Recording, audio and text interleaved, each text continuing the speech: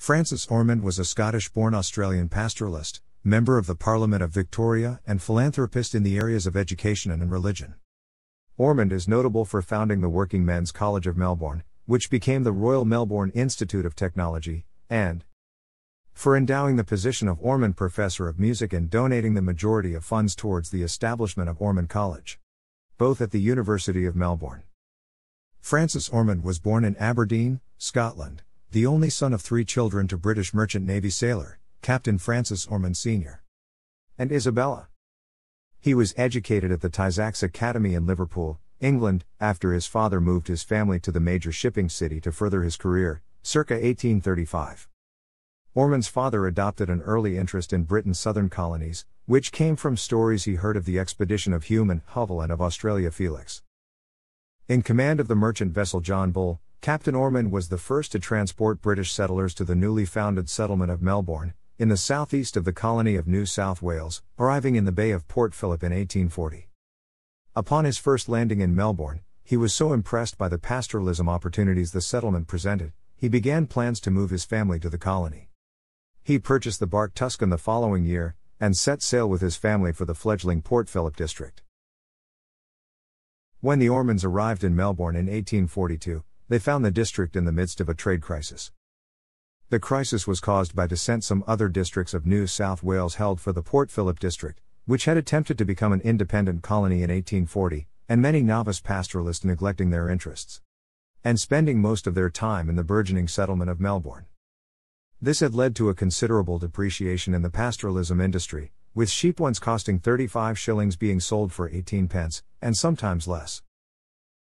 Discouraged by the economic state of the Port Phillip district, the Ormonds then sailed to the colony of New Zealand, after hearing positive reports about the islands. However, they were met with heightened tension between British settlers and the indigenous Maori tribes. His father, unsure of what to do, Ormond accompanied him to meet with a former passenger of the John Bull who counseled them and suggested they return to the Port Phillip district. After the Ormonds returned to Melbourne, in 1843 Captain Ormond took a 7-year lease on 20 acres of land near Geelong. As part of his lease agreement, he was to improve the land and build a substantial inn.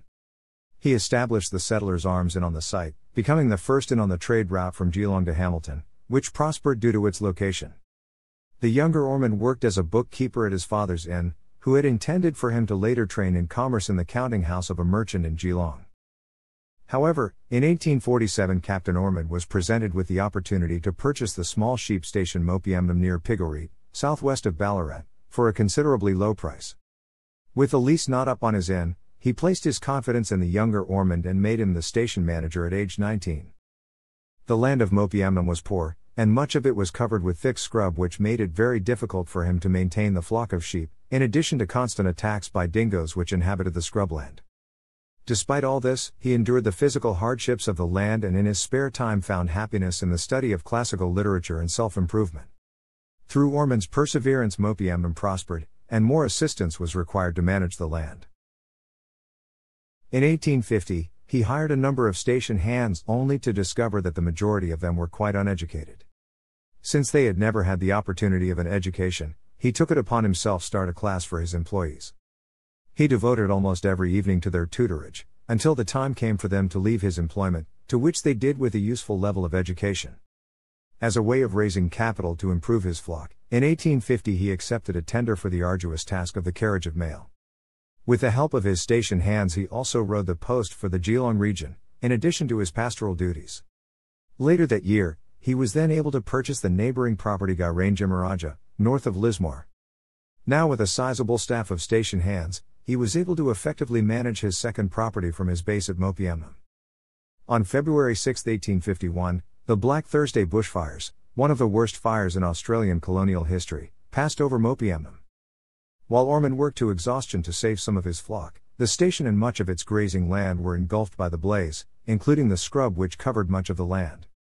When the rains followed shortly after, they renewed the previously worthless scrubland into prime grazing land, which raised the value of Mopiemnum substantially. Ormond sold the land for an advance on the original price his father had paid and, later that year, also sold his second property Gairange. He paid his father for Mopiamum in full and purchased the 30,000-acre station Burryalloak near Skipton, east of Piggery, along with its flocks of merino sheep. On August 2, 1851, gold was discovered in Ballarat, marking the beginning of the Victorian Gold Rush, one of the biggest gold rushes in the world, which once again raised the value of Ormond's land. With his financial position assured, on November 23, 1851 he married Anne Greaves, the daughter of a distinguished doctor in the district, at the Christ Church in Geelong. In 1853, Ormond was made a territorial magistrate, and regularly sat on the common bench of towns close to Burryalloak at Skipton, Linton, Kirnham, and Chepstow. He was known as a thoughtful magistrate, devoted to the duties of his office. In 1855, he and two other prominent landowners in the area formed the Skipton Agricultural and Pastoral Association, the first of its kind in the district. The association's annual show became an important event for the district, creating keen competition between pastoralists in the district and contributing to the widespread fame of Australian merino wool. During the mid-1850s, Ormond continued with the educational work he'd began in 1850 and started a class for the children of his employees at Burryalloak, who were often left on their own while their parents worked the land and not privileged to an education. Ormond was also a devout Presbyterian, and in 1856, after a town meeting in Skipton, he began lengthy talks with the Presbytery of Melbourne, calling for the establishment of a parish in Skipton. He persevered in 1857, when a small brick church was constructed in the town and a minister finally consigned to the newly devised parish of Mount Emu Creek/Skipton. As a magistrate, Ormond investigated a murder that took place near Ballarat in 1858, and concluded that the death of the man in question was accidental. However, unknown to him, his findings were never presented at the trial. Sometime later, he read in the newspaper that the man accused had been sent to appear at the Supreme Court of Victoria in Melbourne and found guilty by a jury. After reading that the man had been sentenced to death by hanging, to take place in 2 days, he ordered his best horses to be saddled and hastily made the long and difficult journey to the city. Ormond rode all night and the following day, crossing bridgeless and flooded rivers, to arrive in Melbourne on the evening before the hanging was to take place. He immediately went to the office of the Attorney General, who told him it was too late for anything to be done. However, Ormond demanded the Attorney General relentlessly to view the documents of his findings. When he eventually yielded and went through the documentation, citing the grave miscarriage of justice, he immediately postponed the hanging pending a full investigation. The man accused's innocence was later proven and his pardon ordered by the Governor of Victoria, Sir Henry Berkeley. As his wealth grew, Ormond continued to take an interest in education and even established a school on his station for the children of his employees. In 1860, during a trip to Europe, he was impressed by an appeal he had heard by Thomas Guthrie on behalf of the Ragged Schools charity.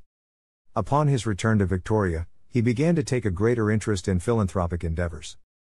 His first substantial donation was in 1872, when he donated £1,000 towards the establishment of a scholarship at the Presbyterian Theological Hall in Melbourne. Ormond College, the Gordon Memorial Technical College. After his father died in 1875, Ormond and his wife moved from Skipton to Melbourne. He purchased the Mansion House, Owens, in Torrock, and later assisted with the establishment of the Presbyterian Church in Torrock. Ormond was a devout Presbyterian and an elder in the church. When the question of establishing a Presbyterian college at the University of Melbourne was raised in 1877, he pledged £10,000 to the appeal. At the opening of the college on March 18, 1881, it was announced that it would be officially named Ormond College in honour of his major contribution. Over his lifetime, Ormond donated almost £40,000 towards its complete construction. Ormond's wife, Mary Ann, died on July 6, 1881, at their home in Torrock. His late wife was a member of the Church of England and, in memoriam, he anonymously donated £5,000 towards the construction of St. Paul's Cathedral in Melbourne. The donation financed the completion of its central tower and its western tower. In 1881, he purchased a large section of James Balfour's 45,000-acre Round Hill Station near Albury in New South Wales, naming his section Kerndean Station. He also further expanded his Victorian land holdings at his Bangle Station in Skipton. In 1881, Ormond was appointed a member of the Royal Commission of Inquiry into the Education Act. He refused the position of Commission Chairman, due to his advocacy of religious education in state schools, but accepted a general position with the Commission. Ormond encouraged the creation of the Technological Commission, which was later responsible for the introduction of technical education into state schools. He also proposed the idea of a technical college for Melbourne. He pledged £5,000 towards the proposal, on the provision that the government supply a site and trade unions contribute the majority of funds. However, the proposal was met with little support from the Commission, and was subsequently dropped. Ormond also tried to establish a music college in Melbourne, in 1882. However, like his technical college proposal, it was met with little support. He stood for the Parliament of Victoria in 1882, and was subsequently elected the member of the Legislative Council for the Southwestern Province.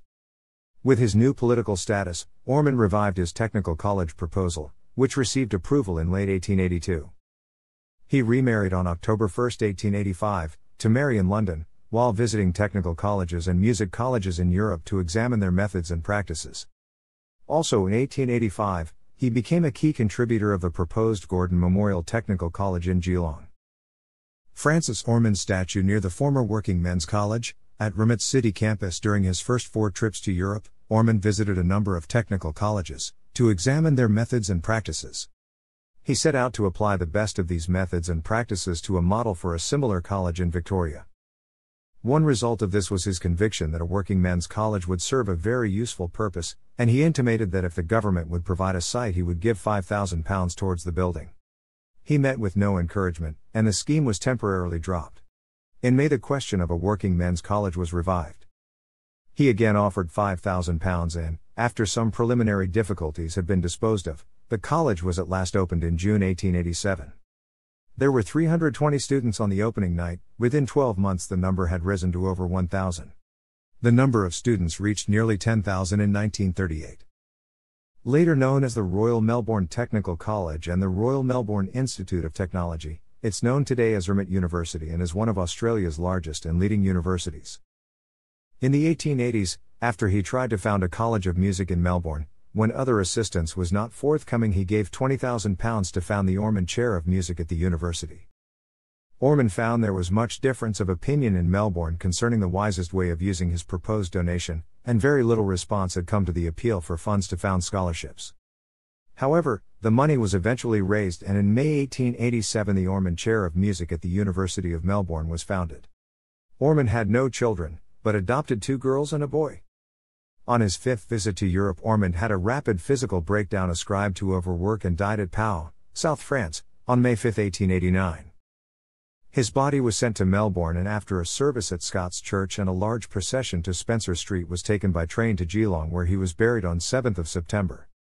He was survived by his wife, who died in 1925. The Ormond Chair of Music at the University of Melbourne, Ormond Hall at the Royal Victorian Institute for the Blind, RMIT's Francis Ormond Building. Ormond College at the University of Melbourne, Ormond Road in Geelong, the Francis Ormond Masonic Lodge No. 286 UGLV in the Melbourne suburb of Ormond are all named in his honour. A bronze statue of Francis Ormond stands outside RMIT's Francis Ormond Building on La Trobe Street in Melbourne. Texts: Chambers, Don, Ormond, Francis, Australian Dictionary of Biography, Volume 5, 1851-1890, Melbourne, Melbourne University Press, ISBN 0522-84061-2 vertical bar volume equals has extra text.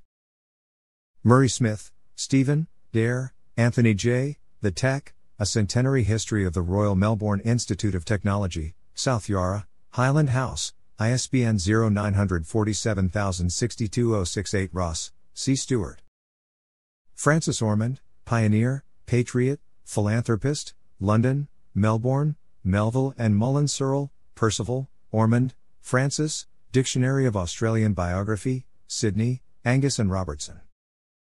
2. Retrieved November 1, 2009 Sites, Reserve Bank of Australia, Inflation Calculator, archived from the original on September 22, 2008, retrieved September 21, 2008 Notes. Thanks for watching.